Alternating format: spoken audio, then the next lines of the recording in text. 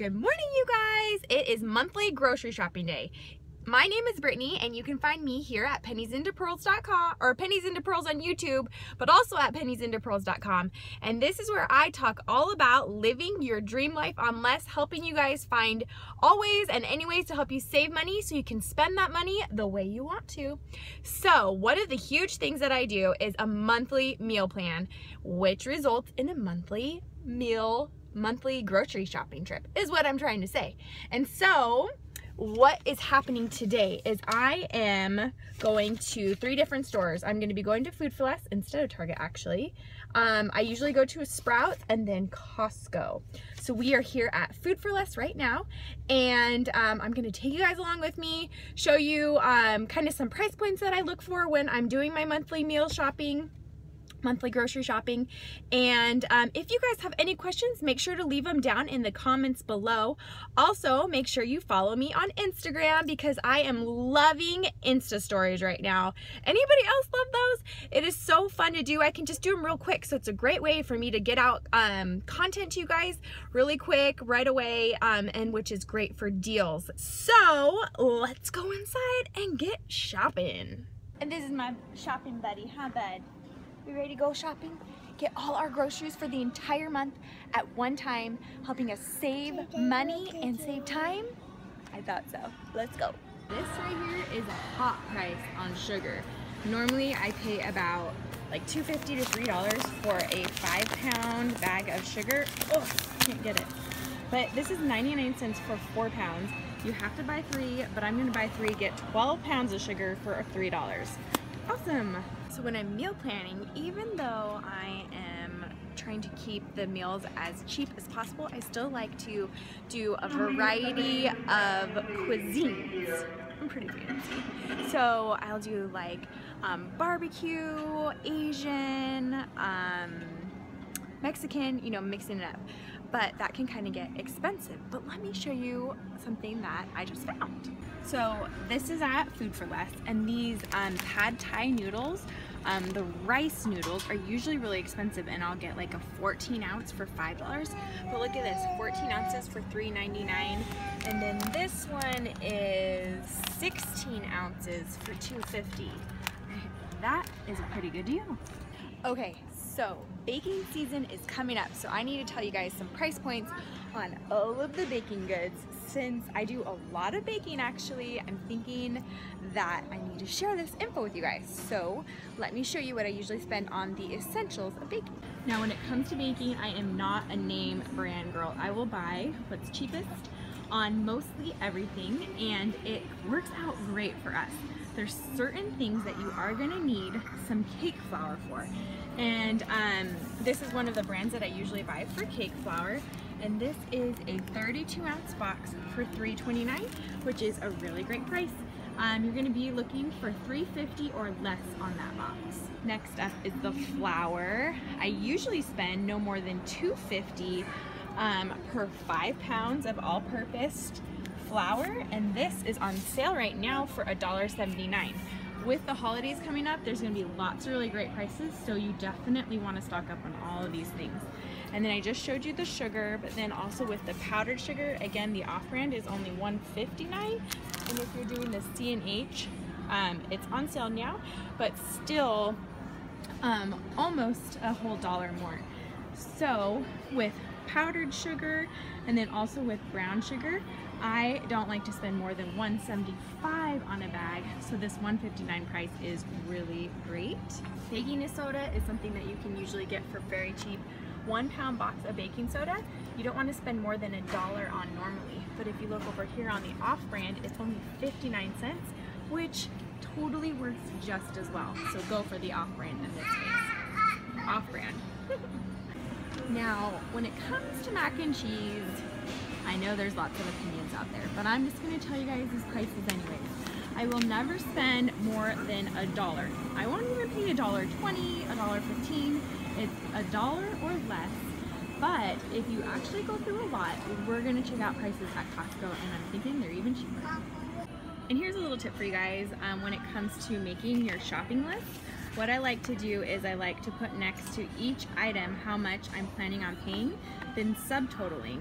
And then if I come into the store and end up paying less or more, then I'm gonna mark next to the side to note for next time. But this is just a way to make sure before you're at the checkout that you're gonna be staying under budget, because you don't wanna get up to the cash register with cash in hand and not have enough cash. And then having to either dip into your savings or whatever, just helps you stay on budget. Here is the price of those granola bars at the grocery store. And these are really expensive actually, even though they're saying they're on sale. For this 7.4 ounce box of any Nature Valley or granola bars at all, they go on sale all the time for $167 per box, and that is a box of 6 of them. $167 or less is your price point on any of your granola bar, snack bar type things. Pasta sauce is another thing that goes on sale all the time, as well as pasta noodles.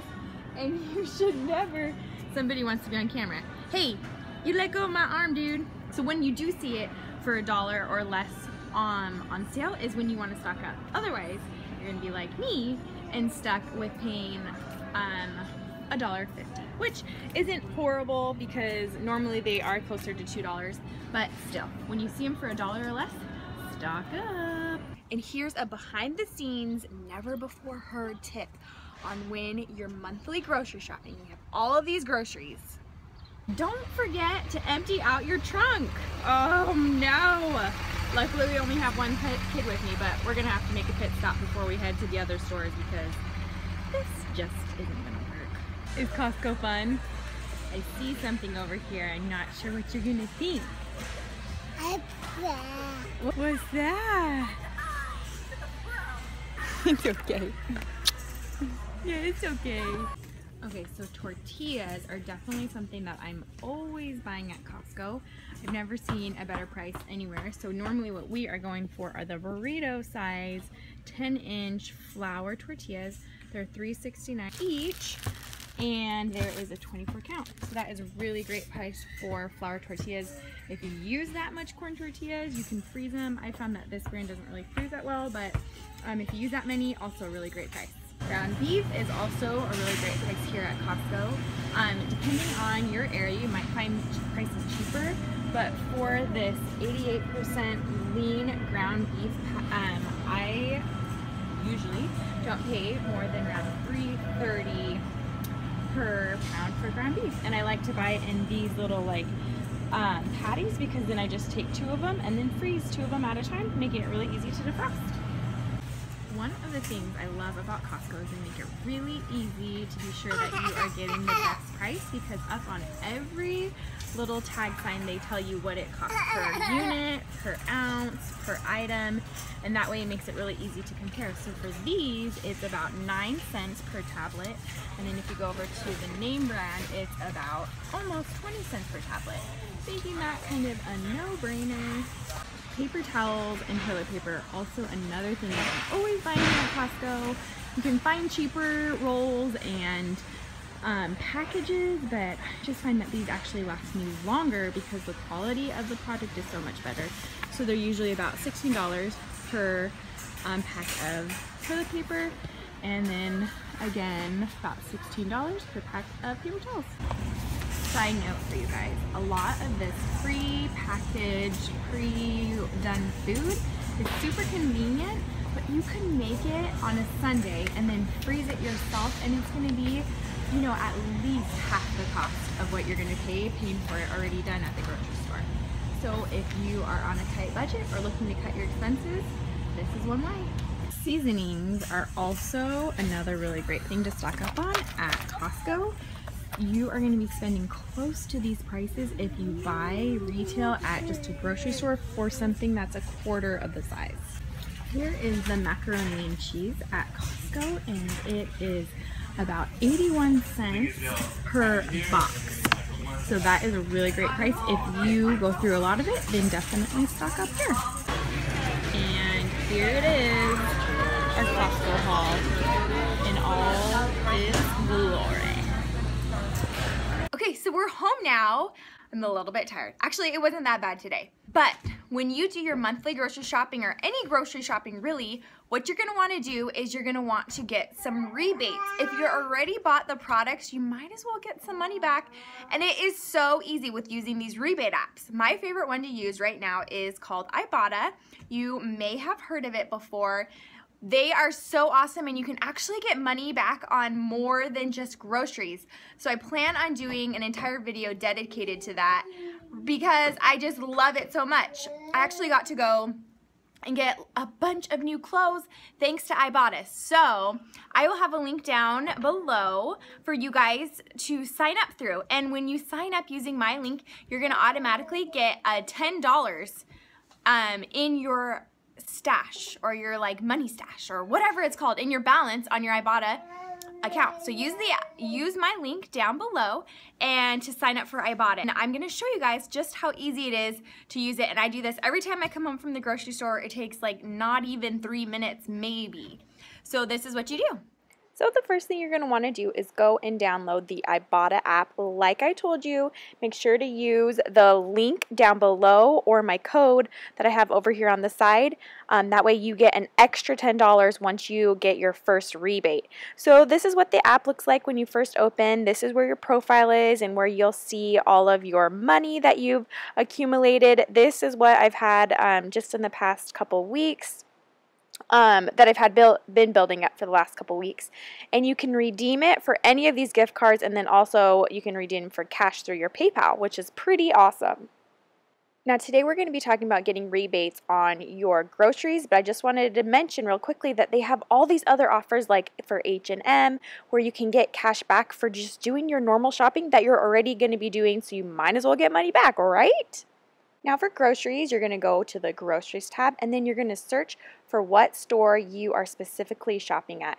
So each of these rebates are going to be specific to some stores, and some are available at more than one store. But you can only redeem for the store that you purchased at.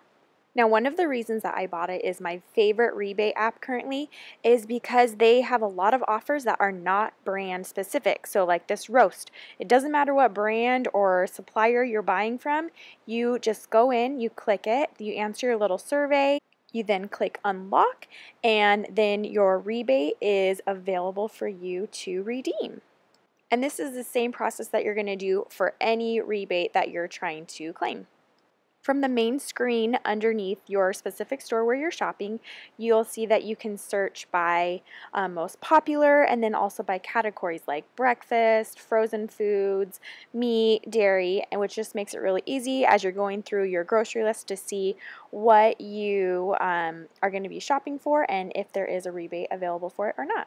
Once you're done selecting all the products that you purchased and that you are going to be claiming a rebate for, and you're finished answering all of the survey questions, which is like one question, it takes like 2 seconds, then you're going to click that little button down at the bottom that says Verify Purchase. Next, what you're going to want to do is click on Verify Purchase. You're going to select which item you're going to scan, and then line the barcode up in the little square box, and then it will click and let you know if it matches. Then a little button's going to pop up that says Capture Receipt. You're going to click that, and then you line up your receipt in the little box that they have for you, just like taking a picture. You hit the Capture button again, and then if your receipt is really long, you can click Add and then take another picture of the rest of the receipt. Click Finish, and it's going to ask you if there's any more items you want to add to your receipt, and then it's going to process it, and then usually within just a couple minutes even, that money will be rebated to your account. So now that we are all done uploading our receipts and getting our rebates in order so we can get a little extra money for shopping, let me walk you guys through just real quick all the things that I bought to kind of give you a better idea of everything that we buy on a monthly basis. Keep in mind that we do have $100 set aside, $25 each week of the month that we use on milk and fresh produce. So let me show you. So this is it. This is our monthly grocery shopping trip. I still need to go and get fresh produce from Sprouts for this coming week, but this is pretty much everything. And so let me tell you that for the consumable groceries, not like our paper towels and all of the like household needs, for our consumable groceries for this grocery trip, we total at $200. Oh my goodness. $260 for groceries. And then for our household goods, it was only $52. So let me just walk you guys real quick through everything that we bought. And this is from two stores, from Costco and then our Food for Less. So you guys will be able to tell pretty much what we got. All the bagged items are from Food for Less. So we got some dishwashing soap, crackers, refried beans. Great thing to buy any canned food that you need more than like 2 of. Great to buy at Costco. Milk is always the best price at Costco. Apple sauce, fabric, yeah, what are these called? Dryer sheets. Got some water. Then some trail mix. Feta is the absolute best price at Costco. You're gonna pay, this is about $7. You're gonna pay about $5 for a third of this at any other store. Peanut butter, of course, is a pretty good deal at Costco. Then these individually packaged beef jerky, kind of a treat, these two things for us this month. Since we were pretty low on our budget, I decided to splurge, and we got these for as a little bit of a more healthier snack. I know I'll get some comments about those. So then we got some chips. These things are pretty good. Actually, little man's eating them over there. How are they, bud? Is it good? Yeah, he likes he likes them. Trust me, he's on his third one. Oh, you're so funny. You're so funny. Then some more snacks and some crackers down there from Costco. These are all from home or Food for Less. I always buy shredded cheese there. I've heard that people are like, well, why don't you just shred the cheese yourself? It's actually only about $1 to $2 more per ounce, not per ounce, but like total to buy it shredded. So that's just something that's just something that I decided to spend a little bit more money on, I guess. Some chicken nuggets. I know that you can make those yourself as well, but you just have to decide if you have time to do it yourself or not. Then the meat, like I showed you guys, soy sauce, taco seasoning, butter, bananas, and then chicken breasts are always the best price. I get them for $1.99 for the boneless, skinless chicken breast at Costco. Sometimes I'll see them for as low as $1.69, but that's kind of rare here in California. Then I told you guys about the paper towels, toilet paper. 5 dozen eggs for $5, which is awesome deal. And then we stock up on our syrup at Costco for sure. Then at Food for Less, I showed you guys the deal on sugar. And then we bought some chicks at Food for Less. Cocoa powder, I've never used this brand, but we'll try it out. Baking soda, like I talked about. Olive oil, because we do a lot of our own baking. Some marinara sauce, because we don't have any more tomato plants any longer. Just neat off-brand ranch dressing for the kids. Then this is our favorite hot sauce. I don't know why. And it's so cheap for this huge bottle. Like, can you even see my hand? For this huge bottle, it was like $1.50. So it's delicious and cheap. Then some pastas, some oats. Lastly, I only needed 1 can of beef broth, but if I needed more than 3, I would have bought that at Costco. And then a couple of cream of mushroom, cream of chicken, and some enchilada sauce. And then I stocked up on some baking supplies. So I got 10 pounds of flour, and then 2 pounds of powdered sugar, and 2 pounds of brown sugar. Now, I want you guys to let me know if you'd be interested in me doing a video kind of all about where to find the best prices for seasonal cooking. So with the holidays coming up, a lot of people do a lot more cooking at home. So let me know if that's something that you're interested in. We'll say if 5 or more people say they're interested in that. Hey, handsome. Then I'll do a video. You got a sticker? Cool. I will do a video all about where I buy my bulk cooking supplies for the holidays and some price points that you guys want to look for so you're not overspending on your homemade deliciousness. So that's my Costco, my monthly grocery haul for the month of October. If you like this video, don't forget to give it a thumbs up. And if you are new to this channel, hello and welcome. And don't forget to hit that subscribe button before you leave because you don't want to miss out on any videos. So thank you guys so much for watching, and I will talk to you guys very soon. Bye!